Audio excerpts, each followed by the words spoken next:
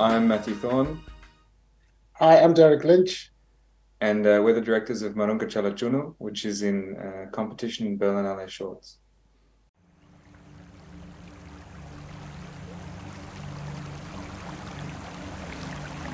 Wah, mal peloda, pen buda.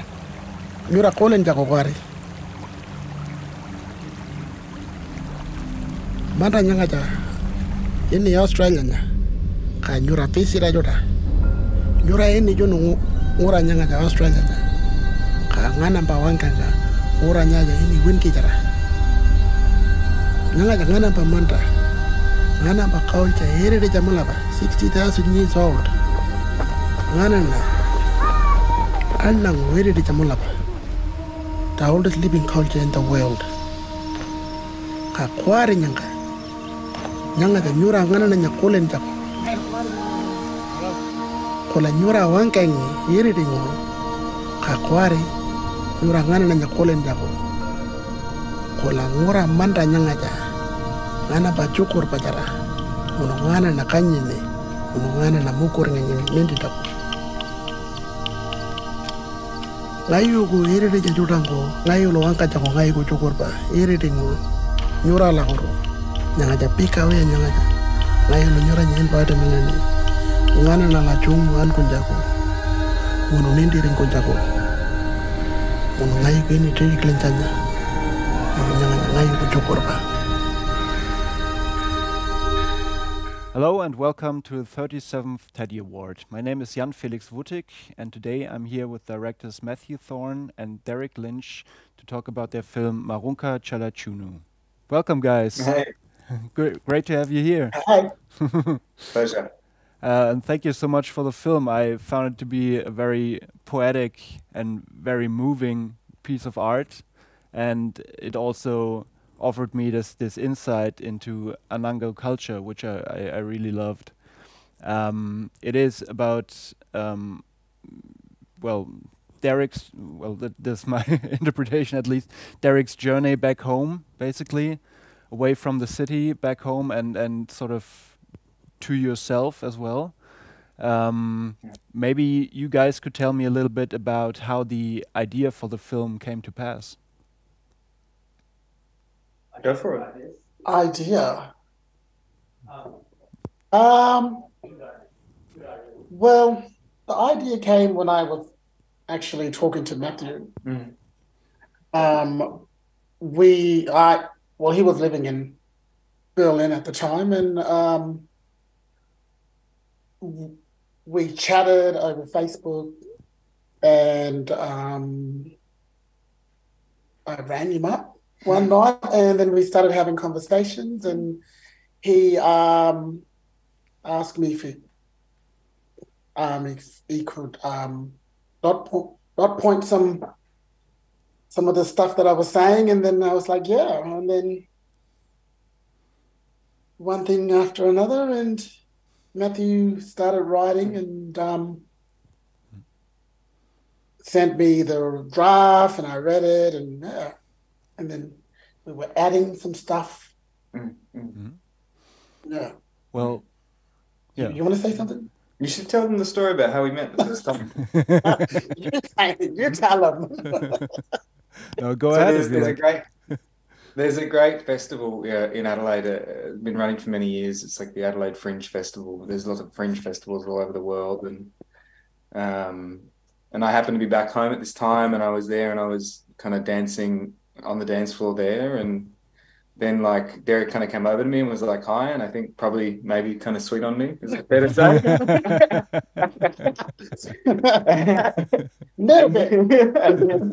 And then we started talking, and of course we were in this kind of, I don't know, it's like an artist bar, right? And then I said, you know, what do you do? And he said, I'm an actor and I'm a writer and a performer. And I said, I'm a film director. And then that was kind of the beginning of our friendship. And then I guess, you know, I'd always felt that I wanted to understand more about Anangu culture, about, you know, First Nations culture in Australia. I mean, I'm born here, but it's not my culture. Yeah. And I guess making this work with Derik was also part of that for me, learning how to belong to the country that I was born to. Yeah. So that's kind of also how where the idea for the first kind of scene, for the dance room scene, kind of came from, right? Then more or less. Yeah. Yeah. Okay. Yeah. Well, as I said, one of the great things I found about the film is that it introduces you to all these Anangu customs, you know, like Tjukurpa. Maybe Derik, you could elaborate on that concept a little bit, because I think some people are not familiar with it, and it takes quite a part in the film as well.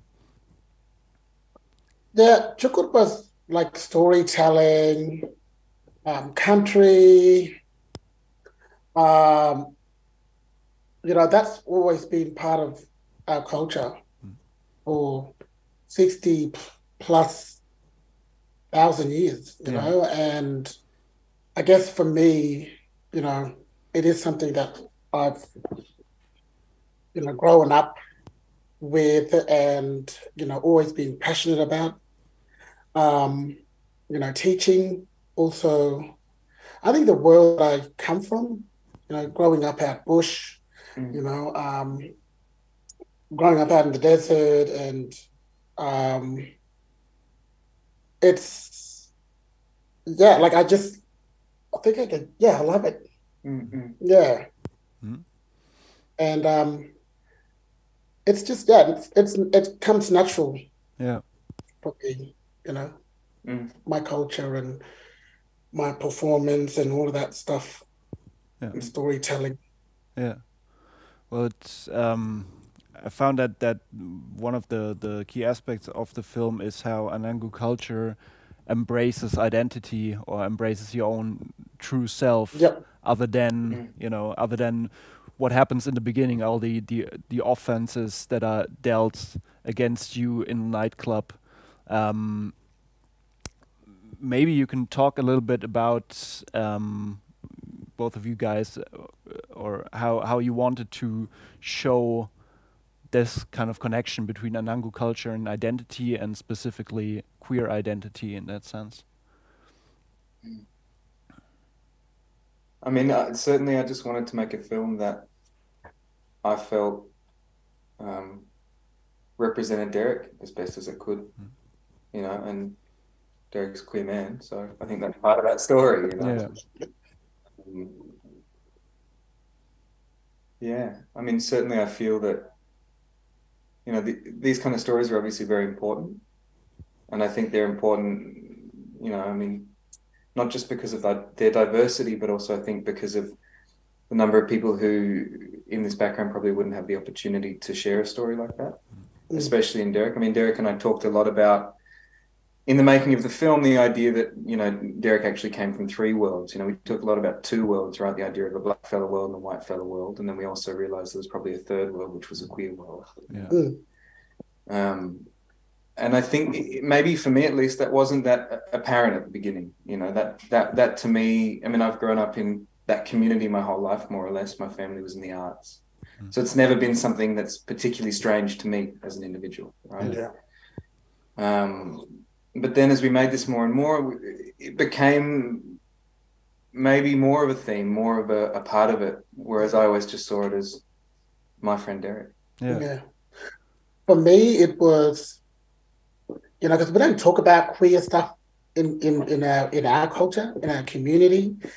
And, you know, for me, you know, I think going back to the community and telling the story, I think, you know, living in the city and having a lot of friends, you know, that are from the rainbow community, it's very different back home. So it's, you know, it's a storytelling with being honest about yourself, you know, and not only that, you know, it's also sharing my culture, you know, and like Matthew said, these 3 worlds that I live in, and you know, it's something that I really wanted to share for a very long time, and I was afraid to share it.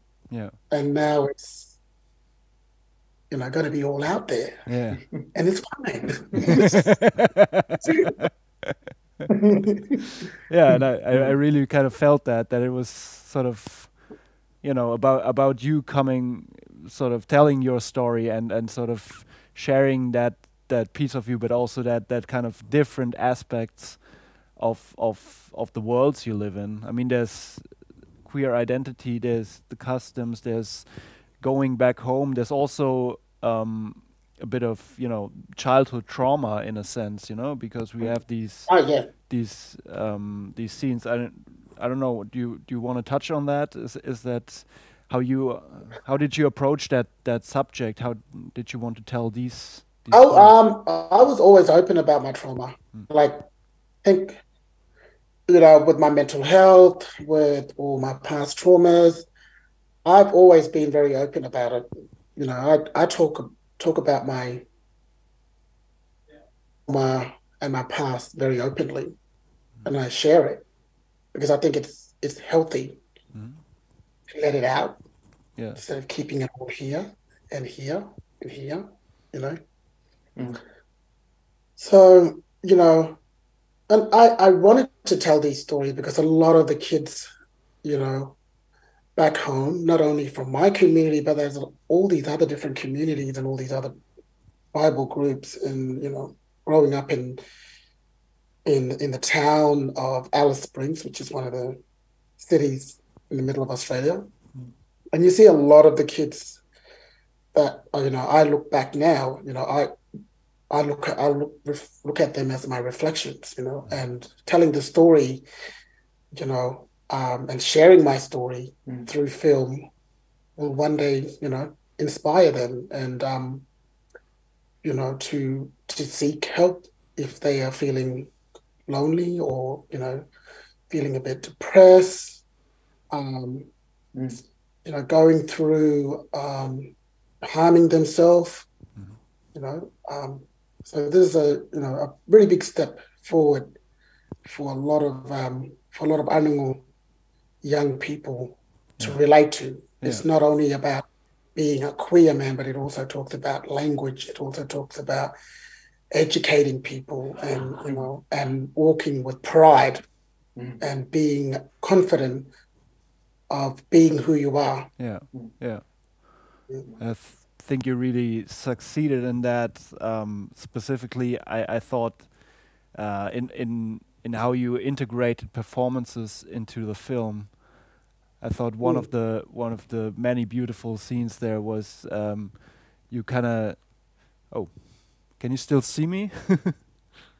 Yeah. Oh, all right. So just my display just went kind of fuzzy. But anyway, one of the most beautiful scenes was kind of you dancing in the headlights of the car at night, and you know, your fellows kind of watching and your friends watching, and that was incredible to me. Could you maybe talk a little bit about how it felt to shoot that scene, to bring that about? You were nervous. I didn't gonna do it.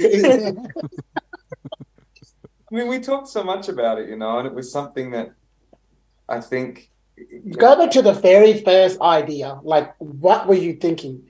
Because I had no, like, my vision. I was like, you want me to wear a bow dress in this heat during the day?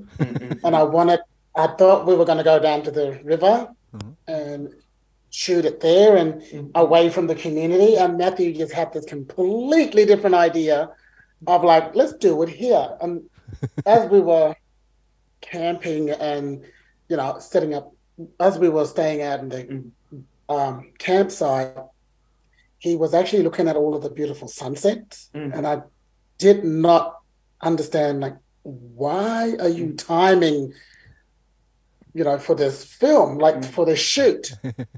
And so I was like, but in my head, I was like, come on, let's get the dress and let's go down and let's shoot this part, you know, during the day. Yeah. But it just all happened. And I was very nervous because I, you know, didn't, I guess, going back to, you know, being open about my sexuality, you know, and I think a lot of people knew, obviously. And but me showing myself in a gold dress when performing, like I felt very, very uncomfortable. But they loved it, eh? Yeah, and they loved it. Yeah. Yeah. Now your turn. Your turn now.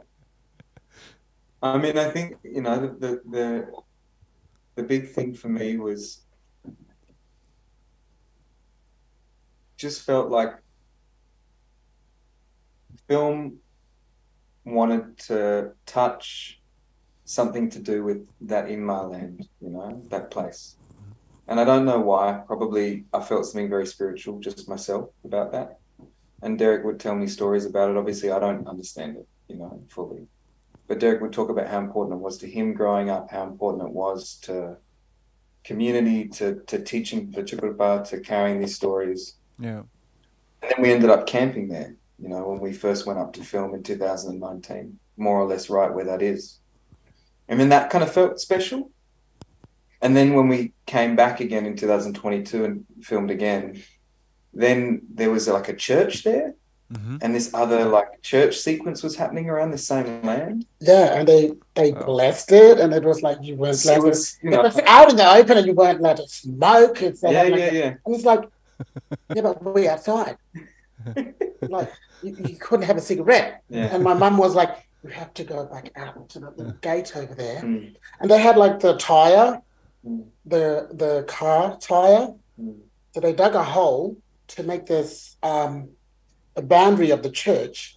So the tire was, half of the tire was sticking out off out of the ground, and the other half was buried. So they made this boundary for this church with the tires. And they painted all in white, and then there was like a little gate, and like you can walk through it. Like, and then my mum was like, you have to go outside and have a smoke, and I was like, but I am outside.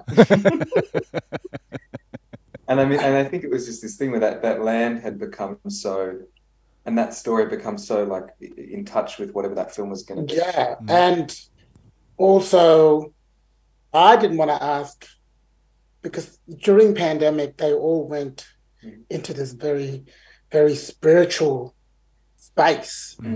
You know, this, I guess, God-loving, like full-on Christian. Since the last time we shot the gold dress sequence, it became, like you said, it became a church. And so, yeah, it kind of felt weird. And I did not wanted to ask the community members to pull it down. So I let the white fellas do it. I was like, can you tell these black fellas I want to do this? Yeah. It was great.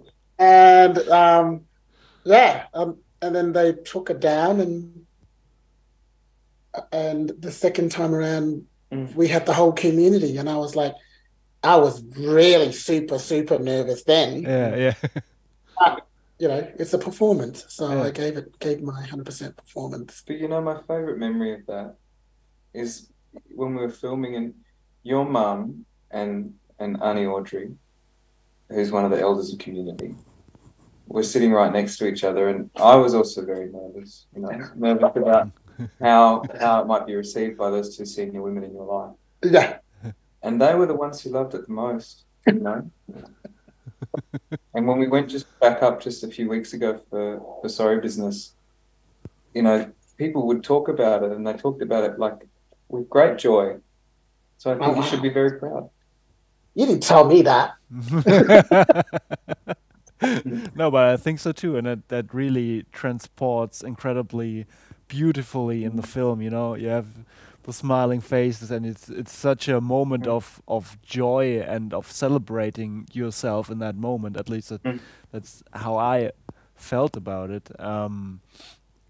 You also have those kind of spiritual scenes in the film where it's just kind of the camera moving forward, and you have music, and it feels as if like sort of as if you trying to capture something mythical or mystical actually about Anangu culture. Do you know what I mean? Like if you're when you're walking sort of along the river, and it's sort of it makes you kind of. I mean, I can say this as a white fella. When you go out to country, you are absolutely overwhelmed by the power of that place. Yeah. Right. The magic is very, very real, you know. And I was a kind of a quiet and maybe slightly ashamed spiritual person before I had this experience making this film. And this film made me a very spiritual individual, you know. That relationship with land and how that land works on us and carries story is very powerful. Yeah. And I guess some of what we tried to do in the film was convey that experience or that feeling. What do you think? Sorry, I was like in the moment. I was like going where Matthew was going in my mind. I was like, wow, you are very spiritual. You took me there. Well, you guys took me there with your film. I want to thank you very much, Derik and Matthew, that you took the time and that you made this beautiful film. Great. Thank you so much, guys. Is that everything? Yeah, that's everything. All right. Bye. Okay. All right. Thank you so much. Right. Thanks, and guys. see you soon. Bye. Bye.